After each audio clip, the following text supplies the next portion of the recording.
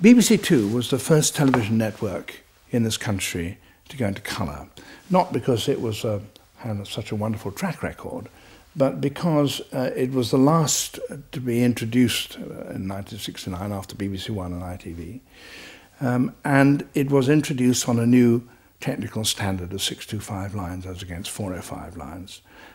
I was controller of BBC Two at the time, and it was my job to devise programmes that were going to be seen in colour and which would, as it were, sell colour.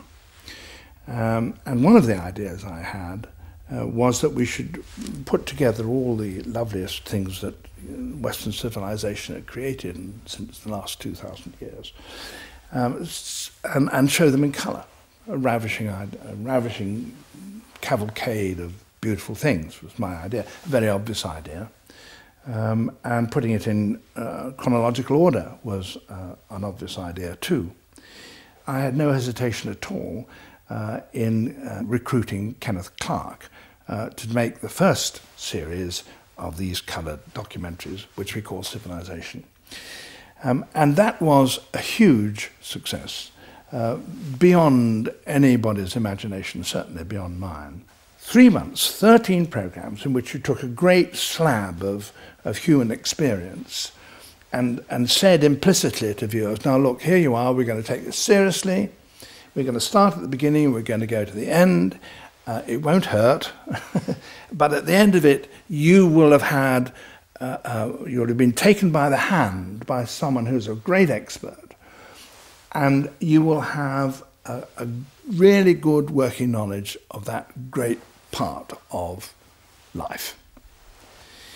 Well, it was a huge success, as I said.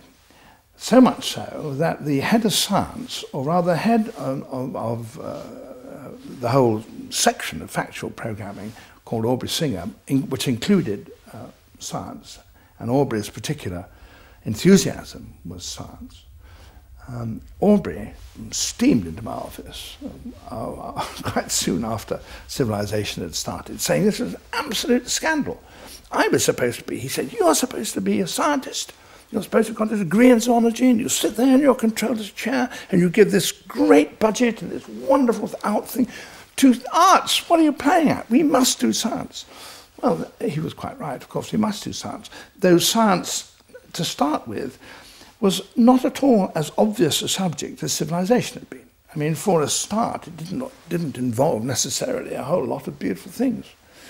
And secondly, that it didn't deal with material objects in that sort of sense. It dealt with theory, and there were great slabs of theory. How are you going to put those across? I mean, that's not an obvious winner for the audience either. In fact, though, the American bicentennial was coming up.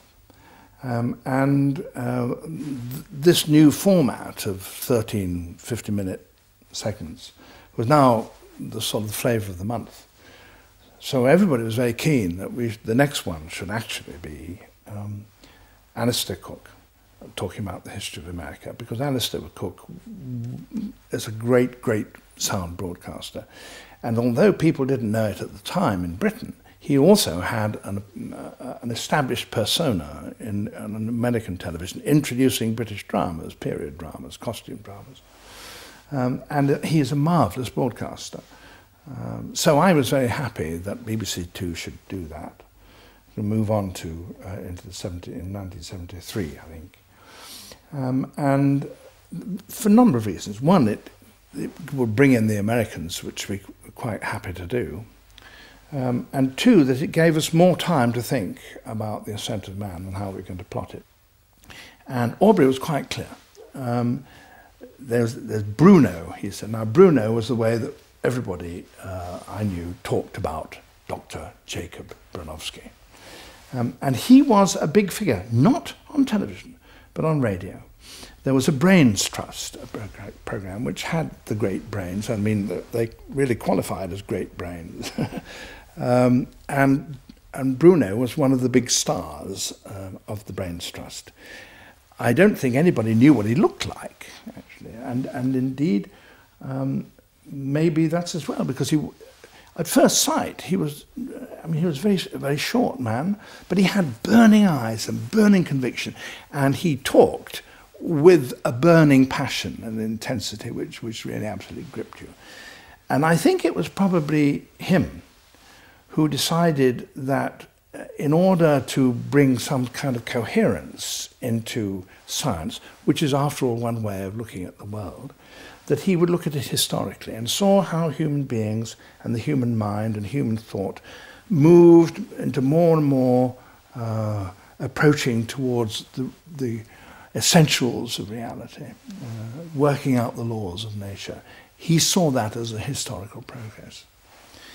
But there was another thing about Bruno, and that is that not only was he a remarkable historian of science and practicing scientist, he was also a poet. He was an expert on Blake. He had written poetry himself. He had written literary criticisms of Blake. And he had a feeling for language and a feeling for narrative. He told stories marvellously. And he was also an actor. I mean, he had a grasp of narrative timing, which was comparable to that of a really great actor. And if you're going to do this kind of program, you have to be able to repeat some particular introduction over and over again. And Bruno, together with Adrian Malone and Mick Jackson, who were the two directors, saw this thing as a series of dramatic statements. And Bruno wasn't one just to sit there and talk. Bruno would decide that he really had to do rather complicated movements in which he would suddenly, at one particular moment, come up against a statue of some kind, which would, just at the moment in his speech that was relevant, and then he'd move on and maybe look in the mid-distance and then go on and do it. Now, he would do that again and again. And above all, he was a great master of the hesitation.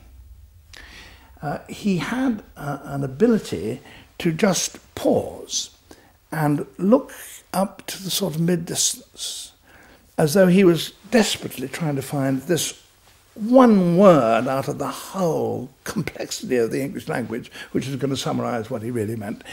And it was like forcing it out. And it had you on the edge of your seat. He had all those talents, but he also had a marvelous ability for visualization. There is a sequence in which he talks about crystals, dextro and levo-rotatory crystals. Now, I suppose if you started to think about that, you would start with a crystal, wouldn't you? Something that had that kind of symmetry, left-handed and right-handed. He started in Moorish tiles in, I think, the Alhambra. And he speaks of this and uses these wonderful tiles in an absolutely astonishing way, which really holds you. But having said all that, he was also capable of doing just one take. And one take that was straight off the cuff.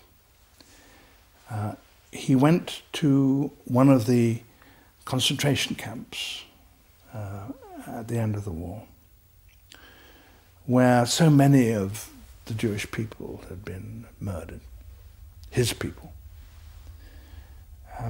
And quite unpreparedly, he knelt down beside a pool, which he realized contained the ashes of 1,000 Jews, and spoke. Well, he didn't rehearse that, and he didn't repeat it. These things inevitably take time. Even an average documentary takes about 3 months to do from beginning to end. I mean, there are some that you can shoot of about one day at the cup final or something, which obviously doesn't take that time. But if you're going to take a considered subject, 3 months is not unreasonable. And if you're going to do a series of 13, 3 years is pretty reasonable too. And so we didn't have to hurry. about getting Ascent of Man off the air, which was, I think, probably just as well, because it was a very difficult concept to get hold of. It involved a lot of research, even for Bruno, who, as it were, knew everything, and also was working together with Mick Jackson and Adrian Malone to work out where they were going to get the sort of sequences that they needed. It took time. When it was finished, I think in many ways it was probably a greater achievement in that the problem of tackling theoretical concepts that Bruno did throughout that was, with no immediately obvious visual material, was a very difficult one to grapple with. But Bruno's burning personality, I mean, the intensity of his vision, comes through so powerfully that when Hugh Weldon, who was then a controller of programs, director of television, he was, I think, saw it, he said, "That is an affirmation."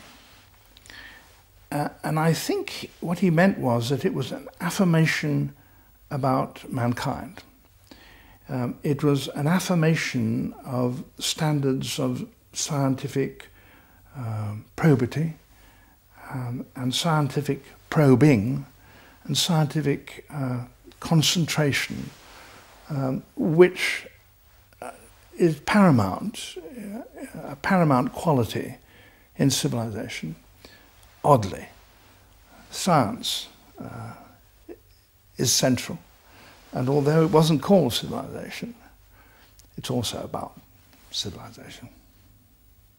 I can't remember how old Bruno was when he took on this task, but he was not a young man. I don't think he was a strong man, but he desperately wanted to do it. I mean, he was really, he didn't need a lot of persuasion, because he knew, I'm sure, that he had it in him. This was a vision of human progress and the progress of human knowledge, which he had and which he wanted to share. And it was quite soon after the series was finished that he died. He lived long enough to know that it was a great series. He lived long enough to know that it was a major milestone in television. And I believe he was gratified. And I'm sure that he saw it as one of the things that he really wished to achieve with his life.